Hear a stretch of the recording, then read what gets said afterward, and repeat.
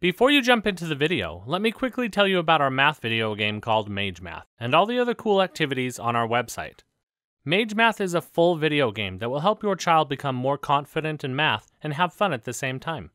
On the website we have all our math videos, math worksheets, virtual math escape rooms, math mysteries, and more learning activities. You can find the game and all our amazing website content at magemath.com. There will be a link in the description as well.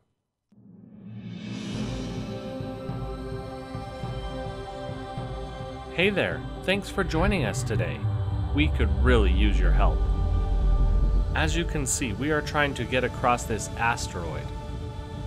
Gig thought it would be fun to ride through this huge asteroid we are on, but it is getting a little dangerous. This is fun. To get to the other side of this asteroid is about 84 miles, but at the rate we are going, we can only travel about 14 miles per hour to be safe. Our spaceship will leave in 6.5 hours.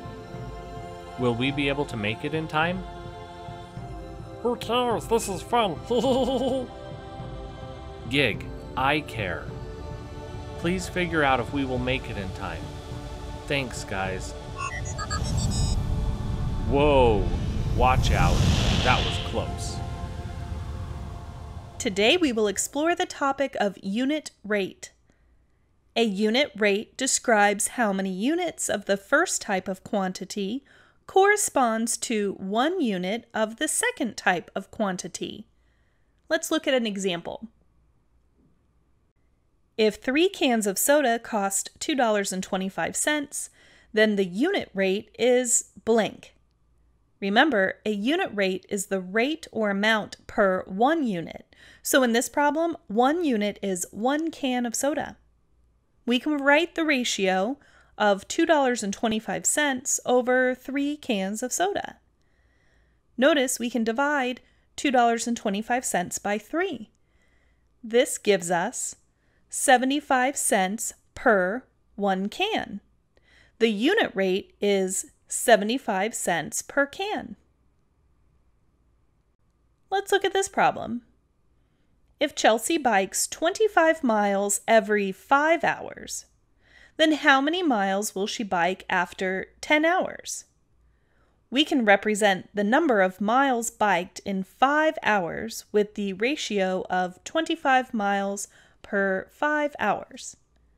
Assuming she bikes at the same rate, we can determine how many miles she biked in 10 hours by setting our ratio equal to X miles over 10 hours. What do you notice about the relationship between 5 hours and 10 hours? 10 hours is twice as much as 5 hours. So if we multiply both the numerator and denominator by 2, we will have an equivalent fraction. 25 times 2 is 50, and 5 times 2 is 10. So we can see that Chelsea will bike 50 miles in 10 hours. Wow, that's a lot of biking.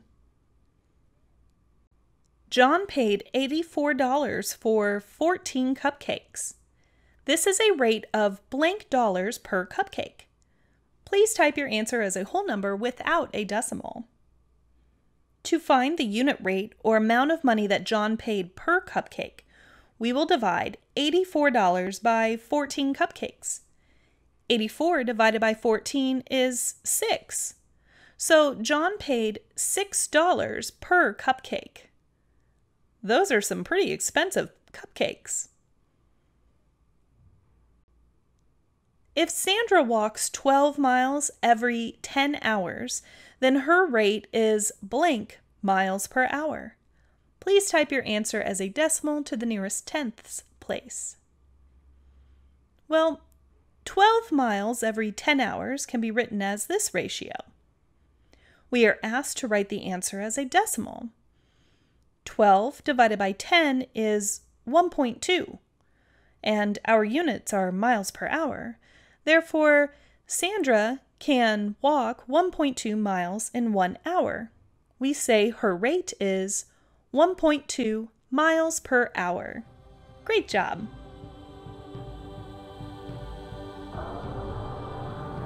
Now that you know about unit rate, you can help us.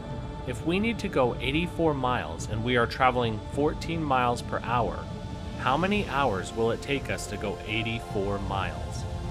Why don't I give you a minute to pause the video and work this on your own? To find the answer, we need to divide 84 by 14. What is 84 divided by 14? The answer is 6. Great job! We will get there in 6 hours, which means we will make it just in time before the ship leaves. Thank you so much. See you guys at the ship. But I don't want to go. I want to stay. Thank you for watching the video. To support me in making more videos, please check out my game Mage Math and the other cool content on my website. I know you will love the game and all the other fun activities for your kids. Please share the link below with teachers and friends. Your support helps me make more fun content for kids.